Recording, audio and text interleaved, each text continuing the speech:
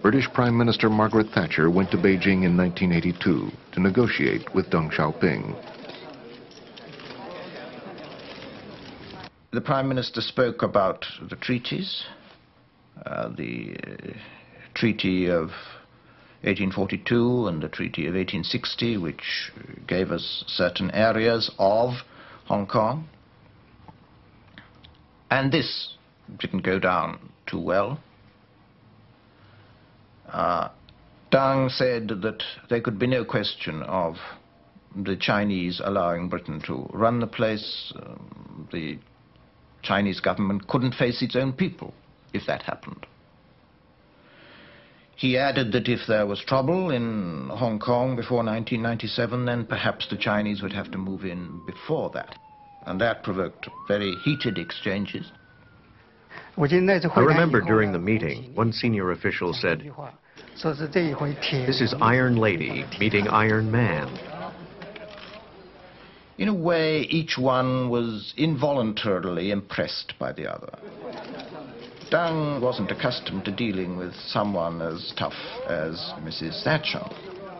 And she, for her part, was certainly daunted by him, because he was someone from a quite alien political experience.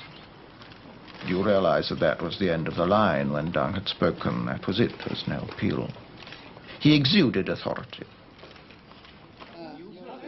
For months, in discussions fraught with profound cultural differences, the English and Chinese negotiated. It won't do anyone any good if this very flourishing Hong Kong that has been built up is destroyed. It's in China's interest to keep it. It's in investors' interest the world over to keep it. Above all, it's in the interest of the people of Hong Kong to keep it. Finally, Deng Xiaoping proposed the idea of one country, two systems, and broke the impasse. China would recover Hong Kong, but the territory would keep its capitalist economic system. In 1984, Mrs. Thatcher returned to Beijing to sign the joint declaration, the agreement which would return Hong Kong to China in 1997.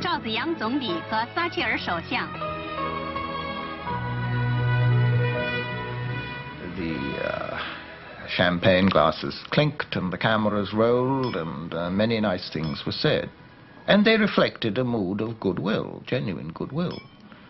The Chinese, I'm sure, felt great pride in having ensured the recovery of this bit of national territory. And Deng particularly would feel it because he was doing something that even Mao couldn't do or didn't do.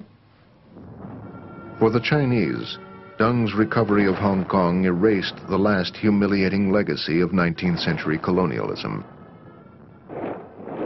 And it signaled China's growing power as a major player on the world stage.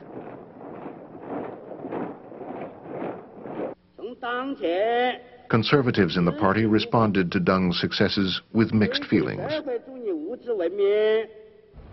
The money-oriented lifestyles of Hong Kong and the special economic zones went against everything their revolution stood for. Shenzhen really was different from inland areas. The young people there just wanted to get rich. They didn't care at all about the future of the country. Beijing sent people to make speeches about socialist values, but the young people wouldn't listen. They shouted that they wanted to ask questions, and they didn't want to listen to that stuff. As social controls loosened, people moved around more freely. Smuggling, profiteering, prostitution, and pornography all reappeared. Hardliners blamed the rise in crime on Deng's reforms and decadent foreign influences.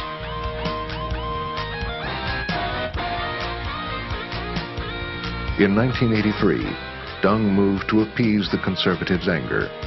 He allowed the first campaign of the Post-Mao era, an assault on spiritual pollution. It came very fast, with a fierce start.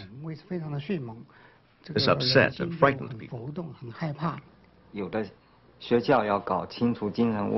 Some schools asked young students to take part in the campaign. Those students ran home to grab their parents' wedding photos, their mother's lipsticks or perfumes, and gave them to their teachers, saying they had spiritual pollution at home. The focus on appearance was reminiscent of the Cultural Revolution. But now people found the targets absurd. There were inspections in some army units. One soldier was discovered with a book with a picture of a foreign woman in a very low-cut dress. This picture was confiscated as spiritual pollution. But later, when people looked at it more closely, they realized it was Karl Marx's wife. There were a lot of stories like this. I think that people in the north took it more seriously than most of us in Guangdong. Maybe that reflects the difference between the north and south. Northerners thought, oh, you people in Guangdong, living near Hong Kong, you've been under foreign influences. Even though many Chinese did not take the campaign seriously, it frightened foreign investors. Hu Yaobang and Zhao Ziyang sensed the problem. So they issued a few instructions. For example, the movement was not to be carried out in the countryside, so it wasn't. Then they said there wasn't any spiritual pollution in the economic sphere, so it wasn't carried out there either.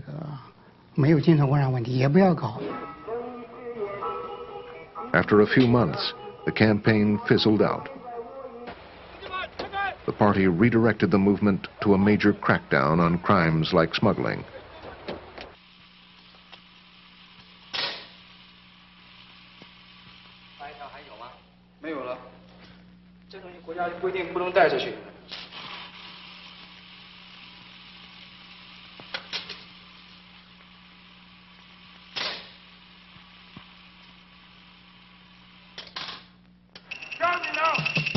Thousands of criminals were arrested, quickly tried, and executed.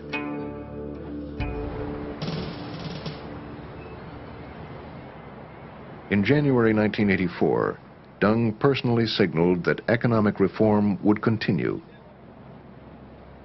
He traveled to the special economic zones in a highly publicized trip. He made up a joke which revealed how he felt. Karl Marx sits up in heaven and he's very powerful. He sees what we are doing with socialism, and he doesn't like it. So he's punished me by making me deaf.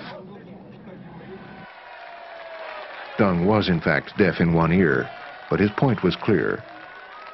His reforms looked far more capitalist than Marxist.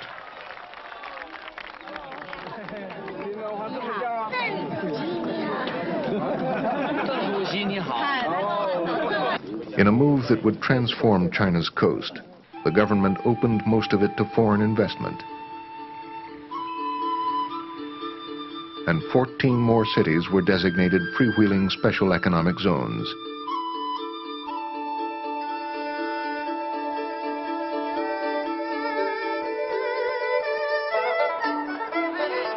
Outside the cities, China's peasants were better off than they had ever been.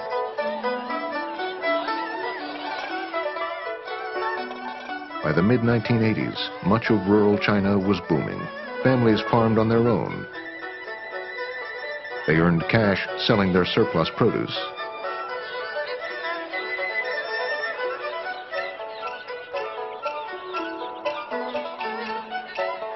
In towns throughout